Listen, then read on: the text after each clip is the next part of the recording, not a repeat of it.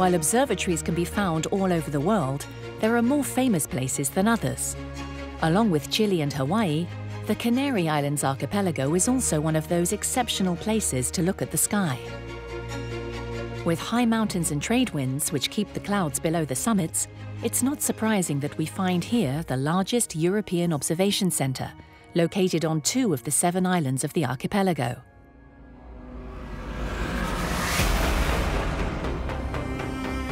Facilities that have enabled the IAC, the Canary Islands Institute of Astrophysics, to remain at the forefront of world astronomy.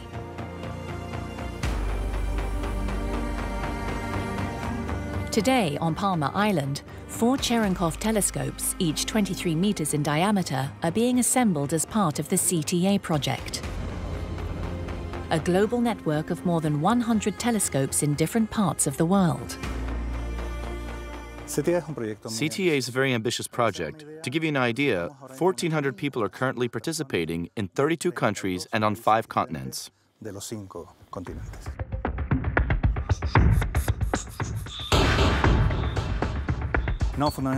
What we mainly observe on this type of telescope are the most energetic phenomena in the universe.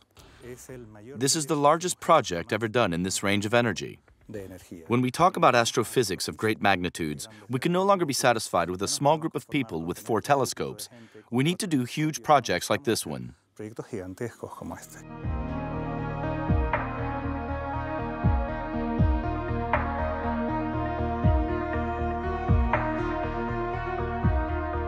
Cherenkov telescopes make it possible to observe very high-energy gamma rays emitted during violent cosmic phenomena.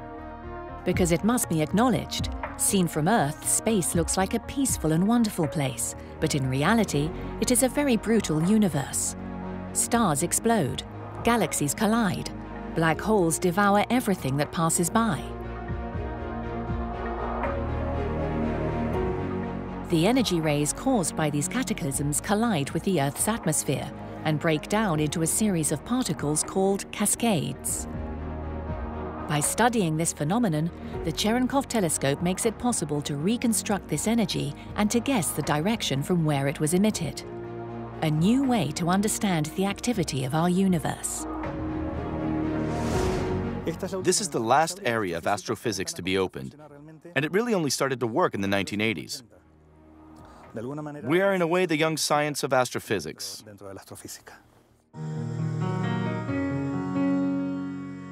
Just a few meters from the site, the Grand Técan, the observatory's emblem, stands proudly.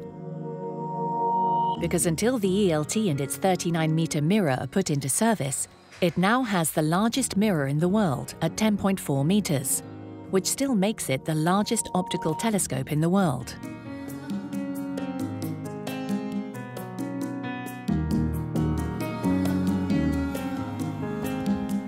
Head of Scientific Operations, Antonio, has developed a real passion for this telescope.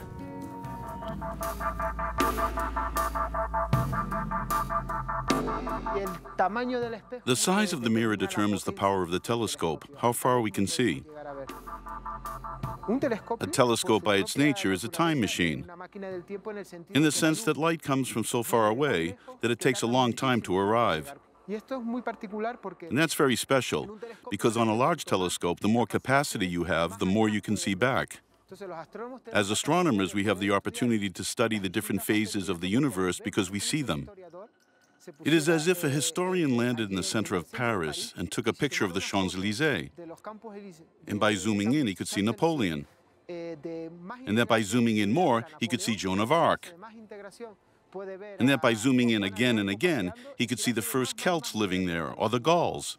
That's the capacity of astronomy.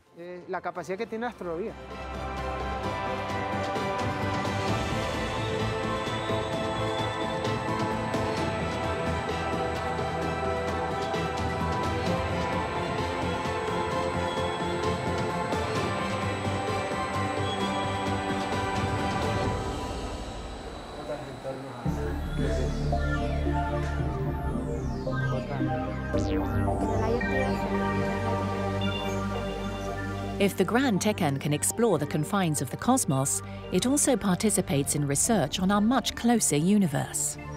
A thorough knowledge of our own solar system and our surroundings remains one of the fundamental researches of astronomy.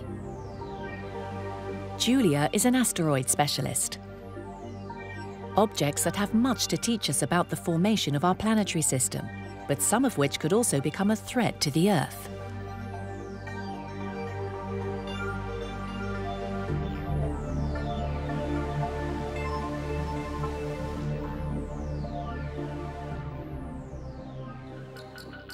It is very important to study our own solar system. It's great to explore and try to know the whole universe, but you have to start with the closest thing you have, and above all because it gives us information. Where we come from, how the Earth was formed, how life appeared on Earth. And I believe that this is one of the most important questions that human beings can ask themselves. It's a laboratory that we have on hand.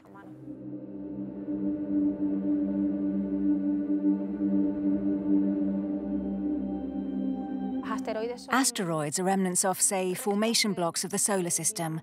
That's how the planets were formed. And they have remained there since the beginning of the formation of the solar system. They provide us with information on the temperature that prevailed, what materials existed when the planets were built. And in this sense, it is very interesting.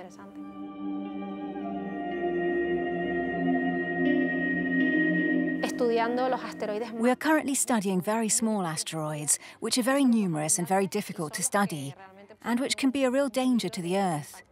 In this area, this is a very significant step forward. And each new object we study brings us exciting new information that opens up new questions that will need to be answered. We have a lot of work to do.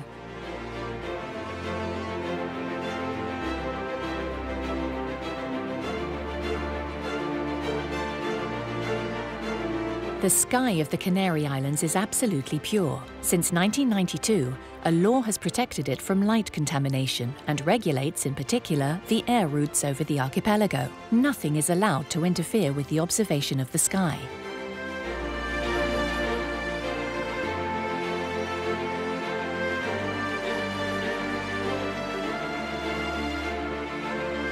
The future of astronomy in the Canary Islands is also being prepared on another island, Tenerife, where not far from the majestic Teidé volcano, there is the largest concentration of solar telescopes in the world.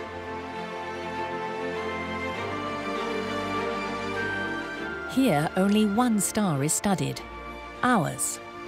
Deciphering the sun and understanding it is one of the keys to our own existence. Without it, we would not be here.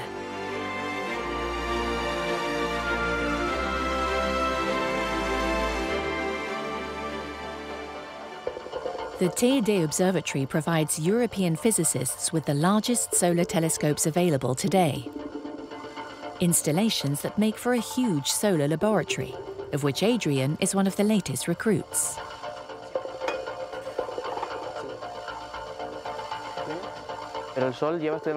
Here, we have been studying the sun since the 1970s, and the stars, too.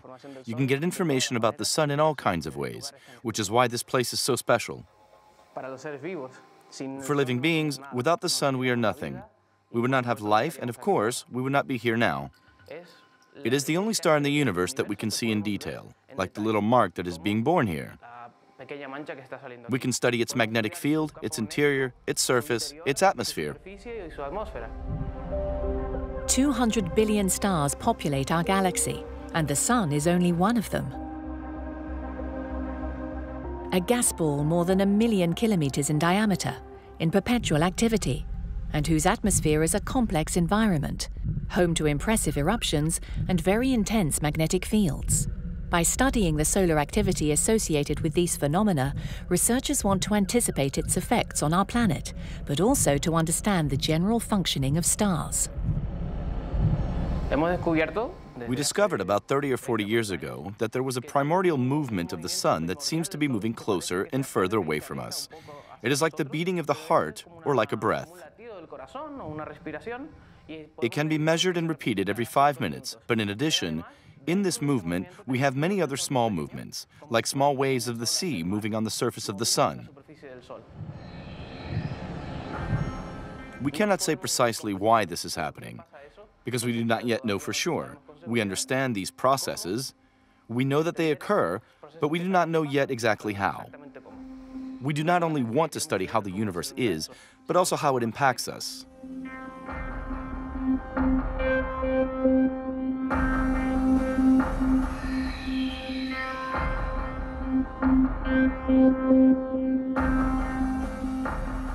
The Sun still holds many mysteries, and it is in an attempt to break through them one after the other that the Teidé Observatory has also decided to come and play in the big league.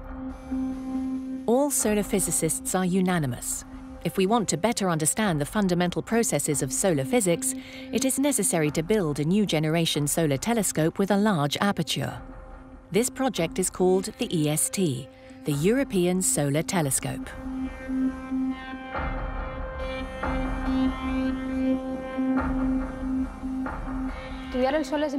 Studying the Sun is important for various reasons.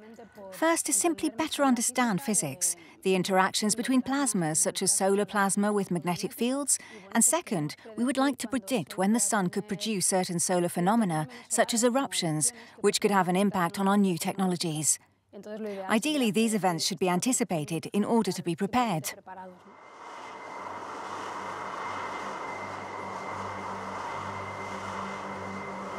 Solar magnetic activity causes changes on Earth that can affect our new technologies and therefore our daily lives. Being able to better understand the relationship between the flow of solar energy and the Earth's climate could also help to mitigate its effects more effectively. With unprecedented precision, the EST will rediscover our Sun and should allow us to continue to live with it in the best possible harmony. The new EST is a telescope like no other, and it will really make a difference when it comes to observing the Sun.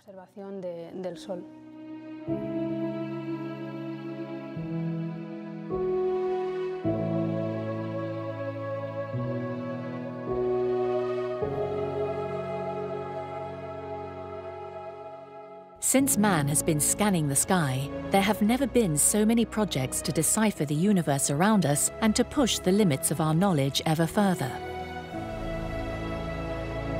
All over the world, a new generation of researchers at the controls of ever larger and more powerful telescopes is dreaming of finally unlocking the ultimate secrets of the universe. A scientific and philosophical quest that will continue to surprise us and with which we will have to expect the unexpected. Astronomy is a science in which reality very often exceeds fiction.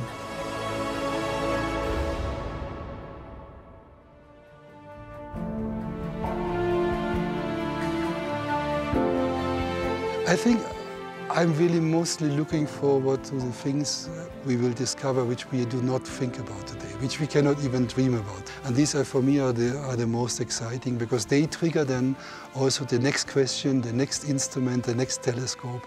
This is this never-ending, let's see when we meet again in 20 years what we have discovered, and then we can have another good conversation.